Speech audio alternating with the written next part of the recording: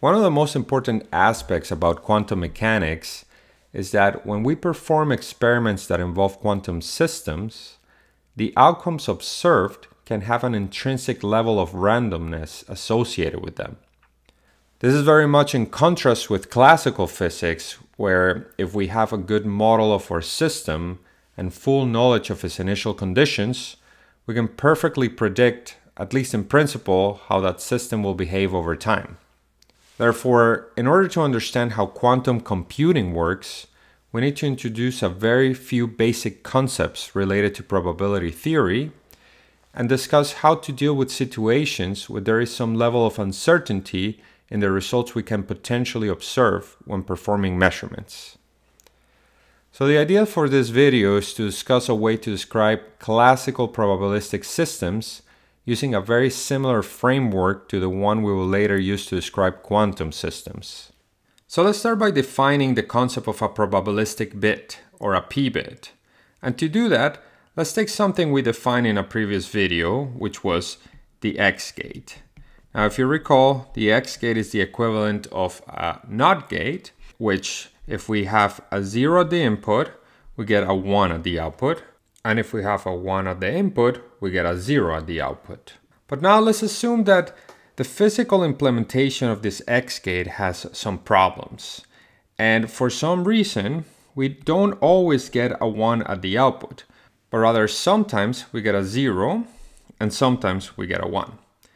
And let's say that the 0 we observe with probability of 1/4, and then the 1 we measure with probability of 3/4. Now, what do we mean by this? Well, if we were to, let's say, turn on our system that contains this X-gate and put a 0 at this input and then measure its output, well, sometimes we will see a 1. And if we were to repeat this experiment, maybe we'll see a 1 again. Repeat it again, maybe we see that 1 again. But then in the fourth time we do this, we measure a 0. And if we continue with this process, then what we will see is that if we were to count the number of times we measure a 0, let's call that n0, and divide it by the total number of times we perform this experiment, let's call that n, when we take the limit of that n going to infinity, which means we just repeat this experiment many times, that ratio is going to be equal to that probability of 1/4. Similarly, if we now take the ratio of the number of times we measure a 1 and divide it by the total number of times we perform the experiment, then that's going to give us 3/4. So this is what we mean by probability, is the ratio of times we are expected to measure a given outcome with respect to the total number of times we repeat the experiment. Now, there are many different ways in which we can model such type of behavior, but a very convenient one is to do something similar to what we did in the previous video, and is to adopt this column vector notation. So first off, since this gate isn't really giving us the behavior of an X-gate, let's maybe relabel it and call it a P-gate for probabilistic gate. And then recall that if we want to represent a 0 in column vector notation, what we're going to do is use a 2-entry vector with a 1 at the top and a 0 at the bottom. And now, to represent this probabilistic behavior, what we can do is take the first entry of our column vector to represent the probability of measuring a 0, and the second entry to represent the probability of measuring a 1. Now notice that this is consistent with the deterministic input of 0 we have here, because what this vector represents is that we have a probability of 1 of measuring a 0 and probability of 0 of measuring a 1. And then we call this type of element a p-bit, or a probabilistic bit. So let's go back and take a look at the definition we gave to the column vector representation for a bit. So we said that a bit B was given by a column vector with components beta 0 and beta 1, where this beta sub I elements could only take values of 0 and 1. And now what we have for a p-bit is we have a vector P with components row 0 and row 1, where these row sub i's are now positive real numbers. Now, for the case of our column vector representation for the bit, we said that we also had to meet the restriction that the length of that vector, which is given by the square root of beta 0 squared plus beta 1 squared, had to be equal to 1. Now, in the case of a probability bit, well, what we want is for the components row 0 and row 1 to respect the rules of probabilities, which means that row 0 plus row 1 must be equal to 1, because probabilities must always add up to 1. Now, just a couple of notational clarifications. Here, when I say that this row sub i's belong to the positive reals, I also mean that that includes 0. I mean, we could have just say that this row sub i's belong to any number in the interval 0 to 1, both 0 and 1 included, but at the end of the day, that just means the same thing because we've added this restriction of probabilities having to add to 1. And then also notice here how I have opted to represent this probability vectors using the conventional arrow notation for a vector rather than ket notation. And that's just personal preference because I like to reserve ket notation for vectors that are actually contained in the family of vectors that represent qubits or quantum bits. And probability vectors really don't belong to that vector space. Now that's it for single probability bits or p-bits. But what if we have a system where we have 2 or more of these elements? So let's say we have a circuit where we have one of these p-gates that we just described before, and then maybe we have another p-bit where we're just applying a deterministic x-gate that behaves the way we expect. So we know that here at the top we have our probability vector with, let's say that it had the same probabilities of occurrence of 1/4 for 0 and 3/4 to measure 1. And then the bottom p-bit, well, we just represent deterministically, and we're assuming that here we initialize everything at 0. Then for the bottom p-bit, now we have a 1 here, which in vector form is 0, 1. So if we want to represent the vector for this overall system, we do the same thing we described for the column vector representation of bits. We just take the Kronecker product between those two vectors. So we just follow the same rules where let's actually label this top one P1, this bottom one P0. So we take P1, which is 1/4 and 3/4, and we tensor it with 0 and 1. So then we're going to get a column vector with 4 elements, where first we multiply 1/4 with 0, 1, and then we multiply 3/4 with, again, that same vector, 0, 1. So the overall vector we get is 0, 1/4, 0, 3/4. And what this vector represents, so let's move it down here. This first entry represents the probability of measuring at the output of this overall system a 0 for the top p-bit and a 0 for the bottom p-bit. Then the next entry of 1/4 represents the probability of measuring a 0 for the top p-bit and a 1 for the bottom p-bit, and so on for the remaining entries. So each of these vector entries represent the probabilities of measuring the combination of these outputs for the two p-bits. So in general, the vector for a p-bit system with n p-bits can be represented by taking the Kronecker product of all the different p-bits in the system. So let's take a quick look at an example using Python. So like before, we're going to import NumPy and SymPy. Let's go ahead and define a vector. Let's call it P1, which is going to be a NumPy array with entries of 1/4, which is the probability of measuring a 0, and 3/4, which is going to be the probability of measuring a 1. And let's go ahead and display our vector.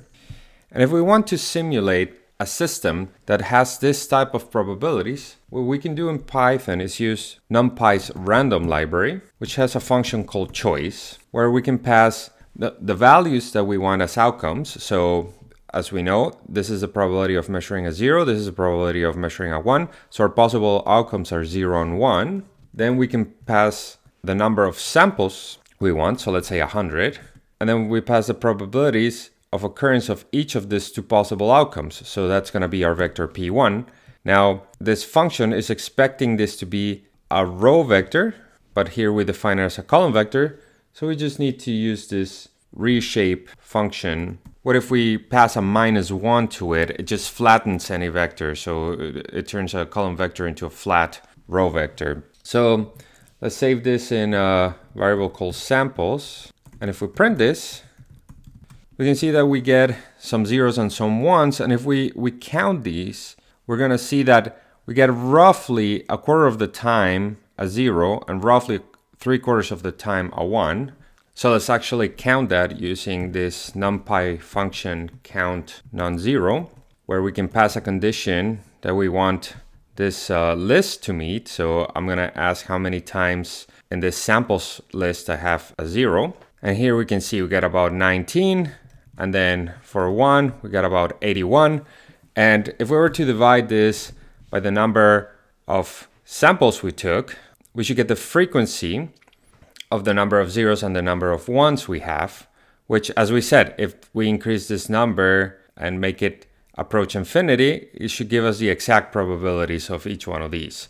So let's actually define a variable, let's call it n samples, which is 100, and store the number of ones in a variable called ones, and the same for zeros. And let's go ahead and print those two. Here we can see we get about 19% of the time zeros and 81% of the time. This number should be 25 and 75. So let's now increase this to 1,000. Let's just not display that. And here we can see that this is getting closer to 25% and this to 75%. Let's do 10,000. Here we can see those numbers get closer and closer to the exact probabilities. And now let's say we have a second p-bit, let's call it p2, and define an array again, where let's say that we have a probability of 1/2 of measuring 0 and a probability of 1/2 of measuring 1. And let's say we want to compose that system into a p-bit array that has both p1 and p2. So we do the Kronecker product between p2 and p1.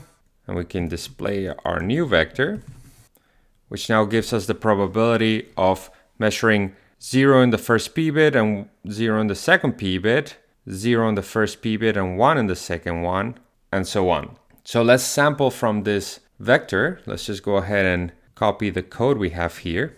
But now what we're going to do is, instead of only having these two choices, we're going to have 0, 0, 0, 1, 1, 0, and 1, 1. But since we need to pass here decimal numbers, well, we can leave 0, 0 as 0, 0, 1 as 1, 1, 0 as 2, and 1, 1 as 3. And now instead of passing this vector p1, we pass our vector p. Let's print those samples, which is going to give us a list of observing each of these 4 possible outcomes with these 4 possible probabilities. And again, we can measure that frequency by dividing the number of times we measure a 0 by the total number of times we perform the experiment. And that should give us closely a probability of 1/8 in this particular case. So if we print that, we don't quite get close to that number, but if we increase the number of samples, let's say 10,000, then we start approaching that 0.125.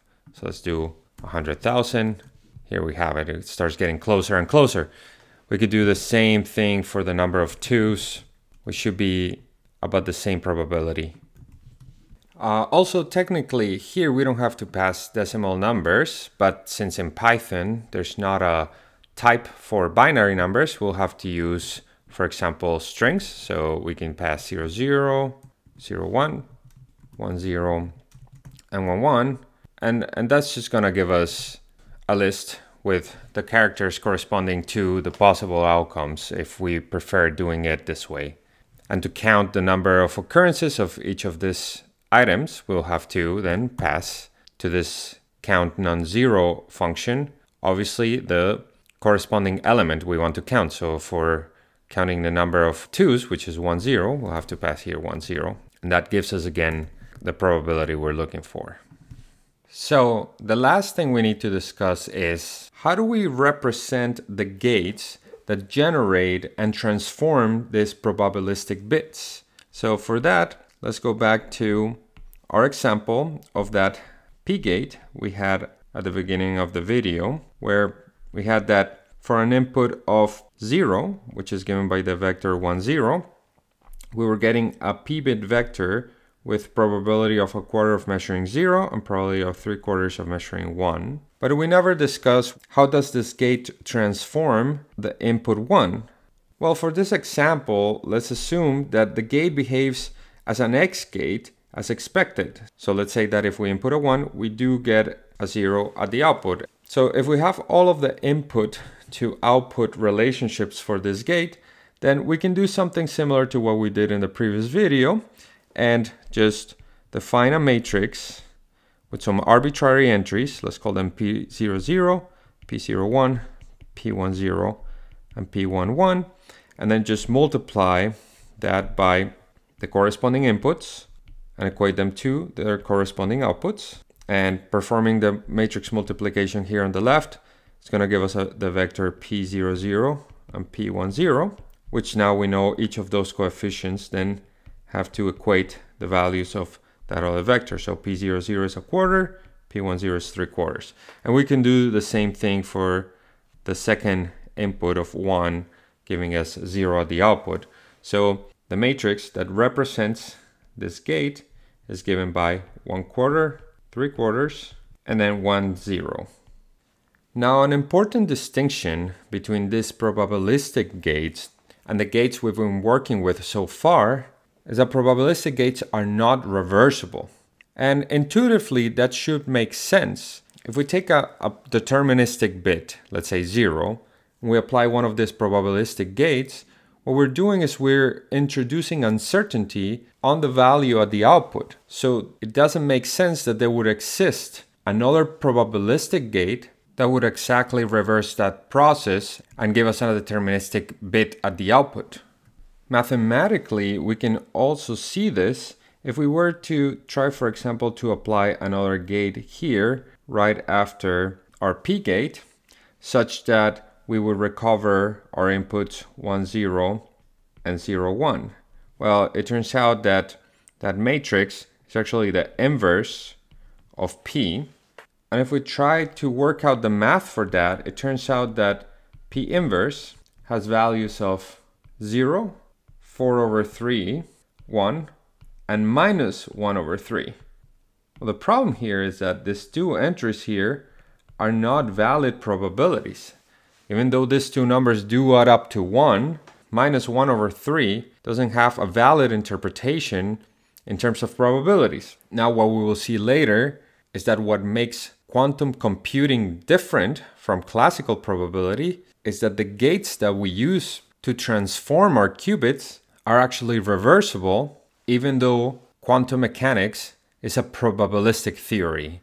And we'll of course cover those details as we progress in this video series.